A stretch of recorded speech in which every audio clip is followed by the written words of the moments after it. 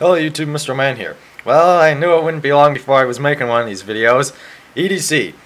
This is my everyday carry, or EDC if you didn't know. Sorry, EDC stands for everyday carry in case you didn't know that. Anyway, this is pretty much what I carry on an everyday basis. Some stuff I do change out a little bit. Normally my knife, I keep updating it, but I've changed that quite a few times. But most of the stuff pretty much stays the same. That's what I've been carrying for the last little bit. Anyway, so let's start out with, well, the knife, since that's not the most exciting part. But anyway, Spyderco Endura 4. This is the, oops, can't open up that good. Full flat ground blade, VG10. That's a good knife. I like it. Keep it nice and sharp. That's in my right front pocket. We'll go with the front pockets first, okay? That's in the right front. Then in my left front pocket, I got a Zippo. Sometimes it's filled, sometimes it's not, but you know, Zippos are good. And a handkerchief. This one's getting kind of dirty, but you know, just standard handkerchief. Never know when you need it. I needed it to. Oh, sorry. Never know when you'll need it. Comma or pause. I needed it one time to what do you call it, to clean out a mailbox when it was wet because I had to put a letter in, and the mailbox was soaking wet, so that came in handy. That was one thing I'm glad I was carrying. Alright, so that's in the two front pockets. Now moving on to the back pockets, I got my wallet, just a standard trifold wallet. I believe it's made by Wenger, is it? It says genuine leather. And now my back right pocket, I got the a little knife. This knife came with the wallet. This little Wenger knife, you know, just kind of simple blade. Oops, okay, man. Got some blade, like bottle opener and flathead screwdriver, and then oops, where is that here? And just toothpick and a little pair of tweezers. Yeah, I carry this around. This is a little bit, you know, it wouldn't scare people as much if you need a knife than pulling that thing out, pulling the Endura out. This is something I probably am gonna stop carrying soon. It's a little, here we are. It's a little set of lock picks. Got a tension tool here, and then just you unscrew it, pop this up, and then you got all your lock picks. Here, let's see how many are in here. There's 4. Looks like there's 4 different picks. Oops, oh, 5. Sorry, I think I was missing one. Let's see here. You get the idea. There's like 5 in there. I'm not good at picking locks at all, so I probably don't. There we go. So I probably don't need to carry this, but you know, I don't know. I just got it in my pocket because there's not that much in that back right pocket except these 2 things and my Fisher Space pen. If you can see at the shell, I've had this for a while. Where can you see on the clip there? It says Space. This is one of the Fisher Space pens that take all Fisher Space pens take these pressurized refills so they can like ride underwater in cold, and you know, and they last a long time. I don't think I've ever had to replace ink on this one.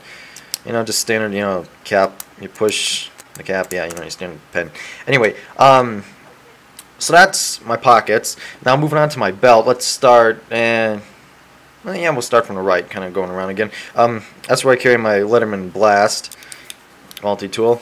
I'm not going to show you all the sheaths that I carry the stuff in, just because, you know, that would take a long time. But, so, you know, pretty much in here you got everything. What's nice about this is it got a pair of scissors, so I always got a pair of scissors on me, because that's nice. And it got, you know, your file screwdrivers and stuff, hardwire cutters, pliers, all that good stuff. So that's on my right side.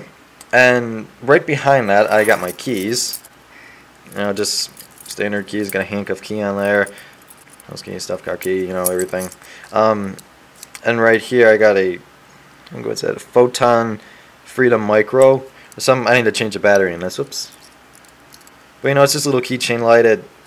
It's good. You can hold the button down here, and it'll dim, and you can let go, and it'll stay at that brightness. But if you hold it for long, you'll have just a beacon here. Hang on, it'll blink again. It should. There we go. But then you hold it again, and then you got a little faster beacon. Hold it down again, and you almost got like a strobe here. That's not blinding, but and you hold it down even more, and then you'll get like an SOS. So it's nice. I mean, the battery, I don't know, it's lasted me like forever. So there's the keys. That's my belt. And on the other side, I got my Surefire. This is the left side. E2D Executive Defender. This is more like my emergency light because it got the striking bezel on here, and I don't use it that much because if I can unscrew it here. There we go. I don't use this really for everyday tasks because it takes the lithium 12PA batteries, I believe they are. Yeah, 12PA. But it seems like when these batteries die, it just the light. It doesn't really go dim or anything. The light's just dead. So I like to keep those batteries fresh. But then one light that I do use every now and then, the Quark AA Tactical by 47s. This is nice. I got the two modes, since you can set 2 modes on the light by twisting the head. I got bright mode, or the brightest, and then strobe. Maybe sometime I'll get around to reviewing this, but because there's a ton of other programmable modes you can have for this, like lower lights and stuff. But I just like this. It takes does the back screw off here? I keep forgetting these lights. Surefire, the front screws off. Quark, the back screws off. And what's nice about this light is it just takes AA. So those aren't really expensive at all. You can find them like anywhere. Come on, get on there. That's a square fitting on here. That's nice. But yeah, this got your momentary on and off. So you can just like blink in someone's face or turn on the strobe for a second, or whatever you want to do. That's great. What else? Oh yeah, and every now and then I do have a watch on. This is a, I don't know if you can see, I got a Citizens watch. It's ticking, yeah, it's ticking. Day date, just really simple. It's like, yeah, I believe it's stainless steel. Just got your clasp on the back. It's a Citizen, push button deployment. This is like a 50-meter water resistance. Yeah, it's nice. Not overly big. I'm thinking maybe about getting a G-Shock sometime, but those are a lot bigger than this. But mainly those I'd be looking at because they light up. So at least when you can't see at night, it doesn't really got like any illumination whatsoever. It's like nothing on the hands or stuff, but still, I mean, it's nice. It looks like a nice dressy watch kind of.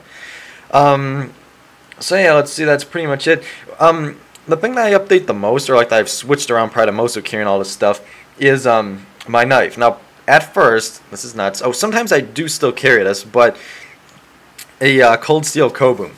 Every now and then I will carry this, if I'm wearing a coat or something, because the advantages this would give you if you ever need a large knife. I mean, it's just amazing, but it's hard to have on when you just got on a a shirt and like normal pants, because it's hard to conceal like that. I have done it, but it's not that comfortable. But after that, I upgraded to a folding knife, if you can call it folding, which is this, the Kamara. But now the problem with this is a butterfly knife, and while to the best of my knowledge, these aren't illegal where I live. I mean, they're perfectly legal, like I said, to the best of my knowledge. You can't really get this out if you need it quick, and that's where the Endura comes in. This, the lockback design and everything. This is my best choice. Not saying I'm not going to get another knife, maybe then like in the future, an upgrade or something. But this is just this is the best all around right now. Another thing that maybe every now and then I will toss in my pocket is this little thing, the CRKTM 1610KZ. I got that memorized like crazy. Just because, I mean, I like this. Maybe it's not the biggest knife that you got. I mean, because it is kind of tiny, but just that I just like opening and closing this. It's like, I'm not good at closing these one-handed though, but like that, it's just, this is crazy fast. Anyway, so that's my EDC. I just finally got around to doing one. Everybody does, it seems like. Everybody seems like they do one of these on YouTube, like, sooner or later, so figured mine would be now. Anyway, hope you have a good day. Mr. Man, out.